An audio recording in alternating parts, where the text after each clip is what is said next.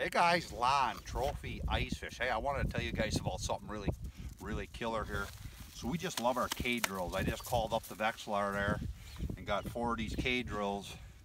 We had 2 from last year and we just ordered 2. But you know, we use those fuel drills and they're awesome, but we started getting into thicker ice with all the holes we drill.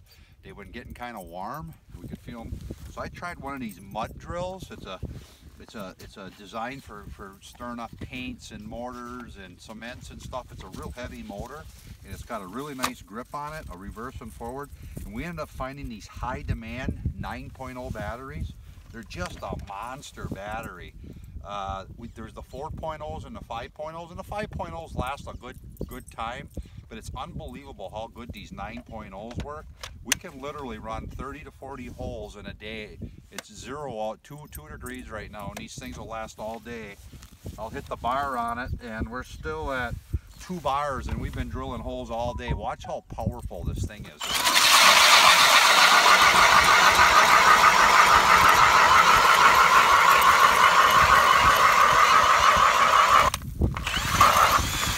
This thing has a lot of power, guys. It's got a little speed control right on the side for how many RPMs, but it's got a lot of power.